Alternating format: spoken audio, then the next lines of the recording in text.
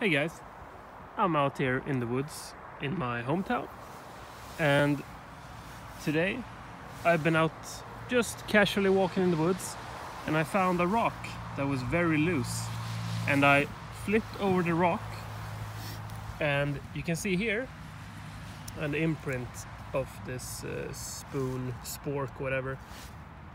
It literally sat like that. Look. Literally sat just like that. There. I had no idea. I think it's plated silver, but it looks very nice. So I'm gonna take this home and see if I can find some stamps. But it's probably not silver.